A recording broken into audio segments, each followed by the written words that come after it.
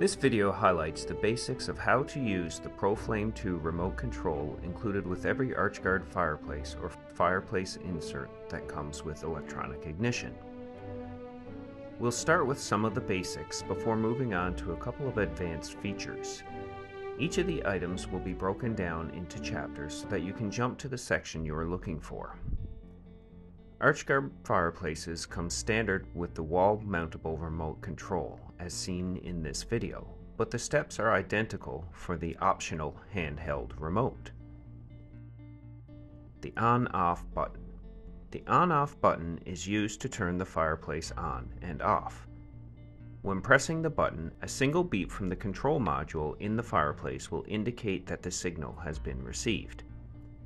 If you hear multiple beeps, please check the batteries in the control module. If you do not hear a beep and the fireplace does not light, the control module may not have received the signal. Try moving closer to the fireplace if you are not nearby. Also try removing any devices that emit a signal which may be located between the remote control and the module, such as a Wi-Fi transmitter.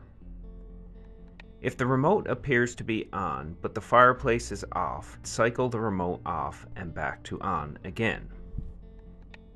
If your fireplace is equipped with Dynamic Start Advantage, the fireplace will start on low. After 2 minutes, the flame will modulate automatically to high or wherever it has been set on the remote control. During those 2 minutes, you will not be able to manually modulate the flame. However, you can modulate the fan speed or lighting. The thermostat button. Pressing the thermostat button will enable thermostat mode. In thermostat mode, the remote control acts as a typical thermostat. Use the up and down arrows to set your desired temperature. When the temperature at the remote hits your desired temperature, the burner in the fireplace will turn off. When the temperature at the remote drops below your desired temperature again, the burner in the fireplace will reignite. In thermostat mode, you can modulate the flame and fan speed, but there will be a delay in the fan turning on and off. Pressing the thermostat button a second time will enable smart thermostat mode. In smart thermostat mode, the flame will modulate to maintain the temperature set on the remote. In smart thermostat mode, you cannot modulate the flame manually. You can modulate the fan speed, but there will be a delay in the fan turning on and off. Pressing the thermostat button a third time will return the fireplace to manual control. The mode button. The mode button is used to toggle between the features included with your Archgard fireplace. This may include flame height or intensity, 6 levels of comfort fan, if equipped, 6 levels of accent lighting, also if equipped, and split flow control, if equipped. The features of your fireplace will be configured on the remote at the factory prior to shipping. If an option is included with your fireplace but does not appear on the remote, see our video on enabling or disabling options on the remote in the description below. Every time the mode button is pressed, a new feature will be highlighted on the display window of the remote control. You may then use the up and down arrows to adjust that feature.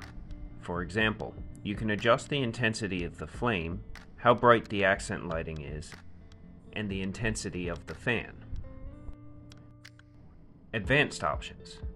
Key lock. The Proflame II remote control includes the option to lock the remote to prevent unsupervised operation. To activate the key lock, simultaneously press the mode button and up arrow. A lock icon will appear in the upper left corner of the display on the remote control. To deactivate the key lock, simultaneously press the mode button and up arrow again. The lock icon will disappear. Temperature units. The Proflame II remote control is pre-configured to display Fahrenheit. You may change to Celsius by performing the following actions. Starting with the fireplace off, simultaneously press and hold the thermostat button and mode button. The temperature units shown on the display on the remote control should change from Fahrenheit to Celsius. CPI IPI Selection. Archgard fireplaces are configured for intermittent pilot ignition at the factory. There are some benefits to both IPI or CPI, or Continuous Pilot On-Demand Ignition. See the user manual included with your fireplace for more information. To switch from IPI to CPI mode, perform the following actions. Starting with the fireplace off, press the mode button. You may then use the up and down arrows to toggle to CPI or back to IPI. The mode will be shown on the display on the remote control. This option may be disabled in some jurisdictions based on local code. In CPI mode, the pilot will turn off if the main burner has not been ignited within 7 days. To start the cycle over, simply relight the fireplace.